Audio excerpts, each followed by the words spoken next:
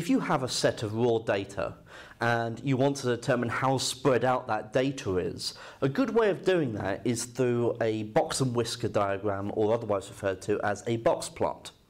And if you have the information of the lowest bit of data that's there, let's say that it's 2, and you also have the largest bit of data, let's say that's 100. The median you've already calculated, let's say that that's 67.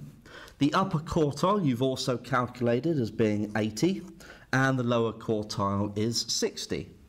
And with that data, you can then represent it visually by, first of all, drawing yourself a number line. Okay, so your number line is likely to be, well, it has to go from 2 to 100 at least.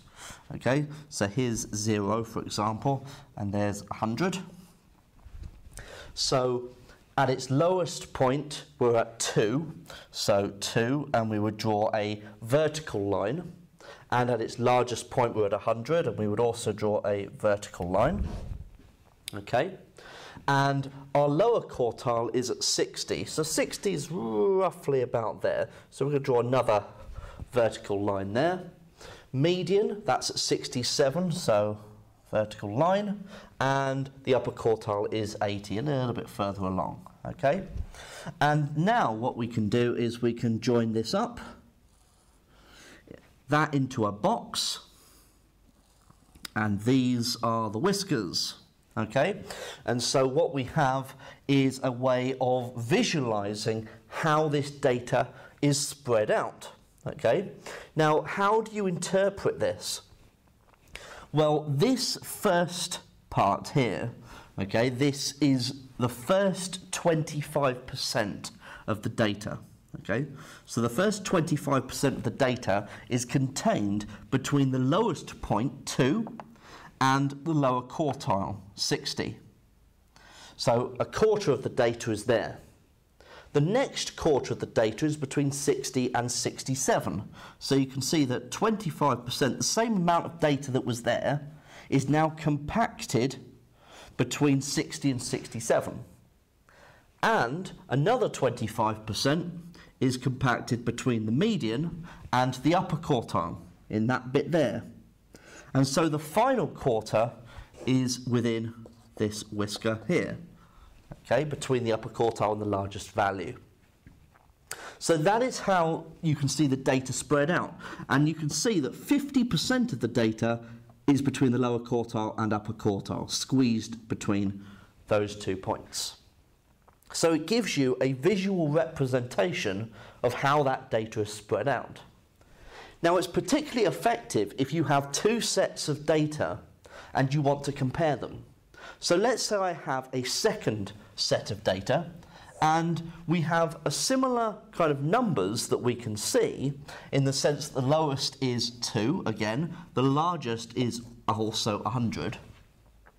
But now what we find is that the median is instead, I don't know, 30. The lower quartile is 10, and the upper quartile is 60. Okay, so now what we would have is a lowest point at 2, okay, and we can draw this second box and whisker diagram on top of the first. The largest is at 100, exactly where that one was. We've got the median is this time at 30, so 30 is, I don't know, about there. The lower quartile's at 10. And the upper quartile is at 60. Now I drew that as 67, so, and that was 60, so they need to match up.